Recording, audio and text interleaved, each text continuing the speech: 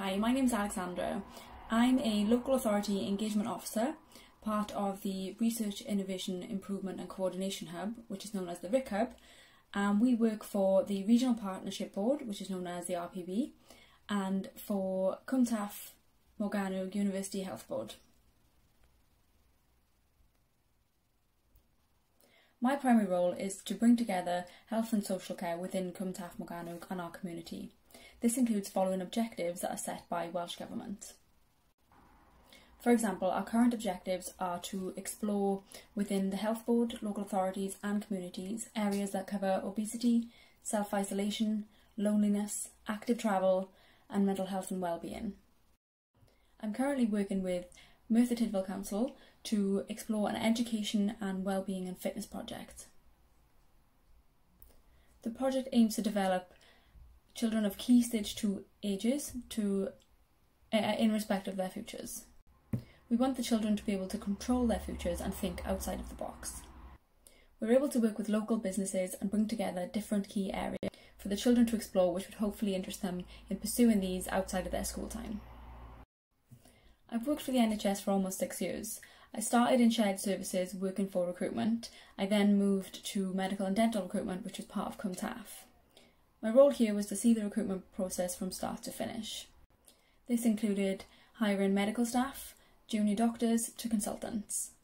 After almost 3 years in medical and dental recruitment, I decided to make the move to general HR, which was still within Cwmtaf Morgannwg. I did this to expand my knowledge around recruitment and HR in general, before I then had the opportunity to come and work for the RIC Hub. This current role is definitely fast-paced and no 2 days are the same.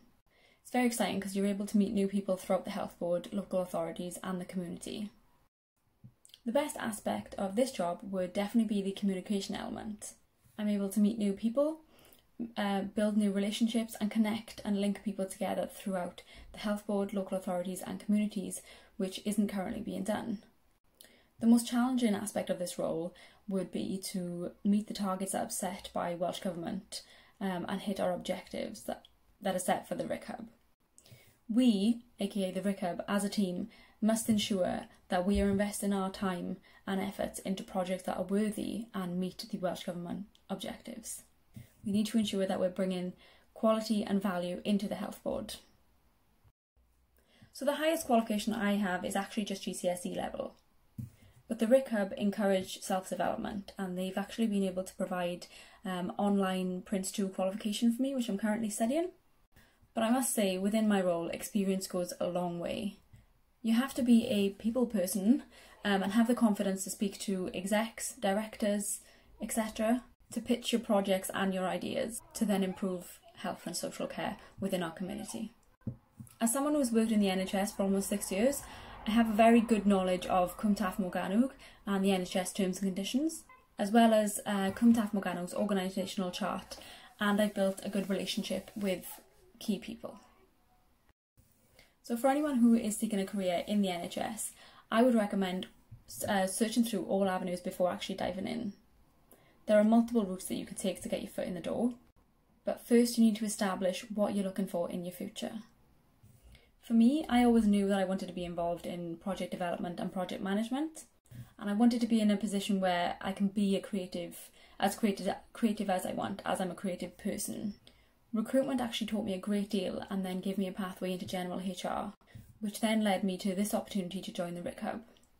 If you are interested in an NHS career, I would highly recommend that you attend one of the NHS event days to understand and explore an area that actually interests you.